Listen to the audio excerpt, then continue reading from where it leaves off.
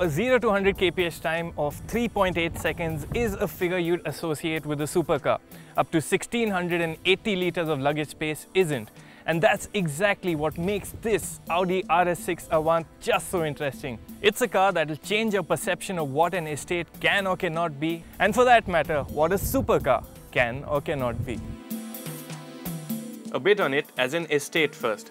I promise to keep it brief. Well, with all seats up, its boot has a luggage capacity of 565 litres.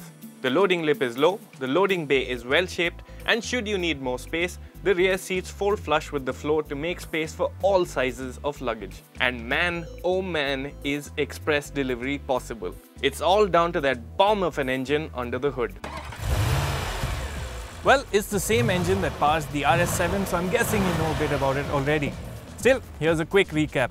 It's a 4-litre twin-turbo direct injection V8 that makes a crazy 553 bhp and 71.8 kgm of torque.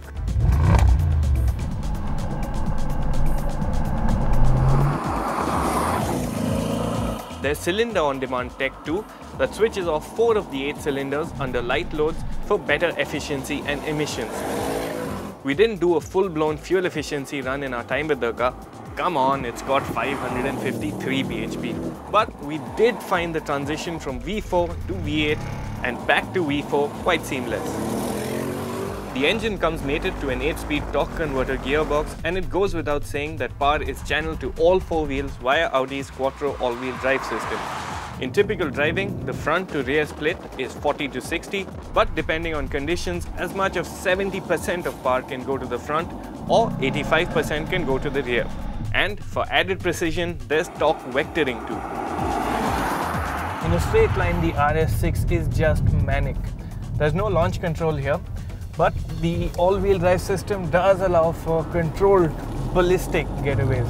Seriously, you just can't bore off the way this thing picks up speed, whether you're at a standstill or even from 120 kilometers an hour. It's so fast that by the time you look down at the speedometer, you're already going too fast. The truth is, you just can't tire of the force with which this car builds speed, whether it's from a standstill or 120 kilometers an hour.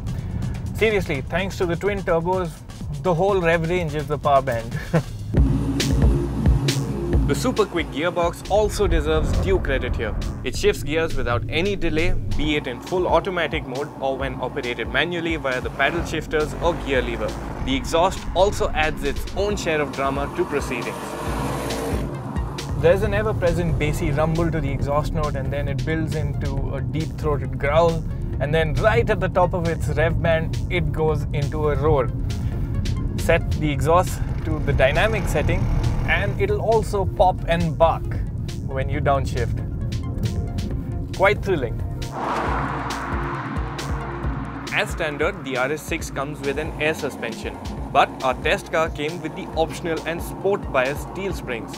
This setup also links each damper to the one diagonally opposite to it and effectively regulates oil flow in all 4 to minimize undue body movements. Our RS6's optional sport differential also seemed to do its work rather well, balancing power between the rear wheels in the bends.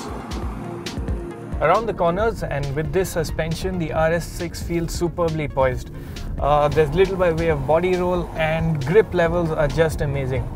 Of course, there's Audi's Quattro system, which grants the RS6 a certain all-weather capability which you wouldn't get in its rear-wheel drive rivals. Today has been a mix of sunshine and rain, and the fact that I've been able to have a good time without fear of losing it halfway says a lot about the system. However, for all its tenacity, the RS6 doesn't feel as exciting as a BMW M5 or a Mercedes-AMG E63 would on the same roads. A part of this is down to the steering. Sure, it's got ample weight when set to dynamic, but like other Audi units, it literally keeps you at arm's length from the happenings at the front wheels, and that's a bit of a downer. Still, turn-in is sharp and you'll experience a bit of understeer only at the very limit. The good bit is that the RS6 works as an everyday car too. because despite their sport bias, the RS6's steel springs balance out the opposing requirements of agility and comfort quite well. Yes, the ride is firm across all settings, but comfort mode does do justice to its name. If I were to spec the car though, I'd stick to the standard 20-inch rims with the more absorbent higher profile tyres. I'm sure they won't look all that much down on the gorgeous 21 inches our car came with. Over to the subjective section of looks.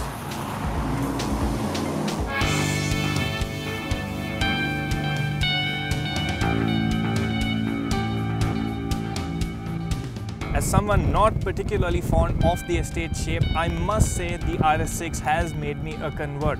Sure, this car's blindingly red paint scheme makes it look particularly hot, but even then the whole look is just so menacing. It's almost sinister. Man, to think once estates were considered borderline boring. The tail end in particular looks the business thanks to a carbon fiber diffuser and a pair of oversized exhausts. This is not your run-of-the-mill estate. The exaggerated wheel arches, the blacked-out grille, those large air intakes and that peeling gaze of the RS6's matrix LED headlamps also make it abundantly clear this is not your run-of-the-mill A6 either. The cabin is no less special. Chunky flat-bottom steering wheel apart, there's plenty of Alcantara, brushed aluminium and carbon fiber trimming on the inside to distinguish this from the more, well, everyday versions of the A6. Thankfully, the familiar dash remains as user-friendly as ever, with all controls positioned within easy reach. RS6 Avants get front sports seats as standard that not only look sexy but also offer great support. Still, the option to adjust side bolstering would have been welcome. The rear seats are more standard in form but offer good comfort for 2 occupants. A third, middle passenger will have to contend with the high center tunnel. Question is, how much of a bearing would rear seat comfort and boot space have on a buyer's decision to go for an RS6 Avant?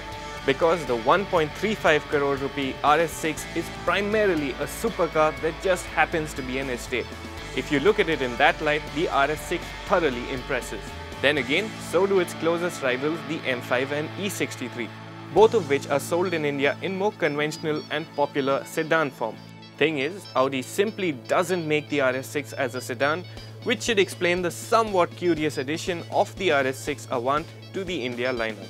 While the RS6 Avant is sure to stand out at supercar meets, I'm not sure if there's a sizable enough population of supercar buyers who are really looking for an estate. Still, those willing to break the norm are guaranteed a car that's blisteringly fast and very different from everything else on our roads. Rest assured, your dog, or perhaps even your furniture, won't travel any faster.